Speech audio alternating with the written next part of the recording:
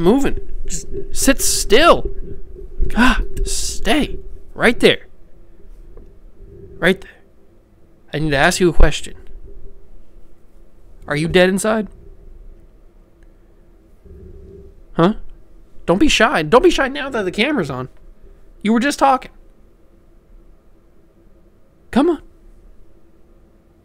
You're not going to say anything. You're going to be like that. You're really going to be this stubborn. He's not going to talk. He really is dead inside. But speaking of people who are dead inside, I think I am dead inside. Because I don't feel empathy for people. Mostly because I hate people. That's just fact number one. I don't like people at all. But, except for you guys. Please, I love you guys.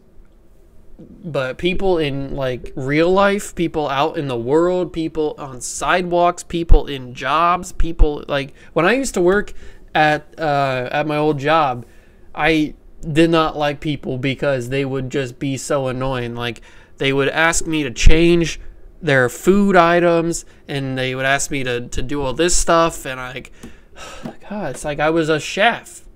God, people are so annoying. Jeez. It's like the customer is always right. What is that? Like what?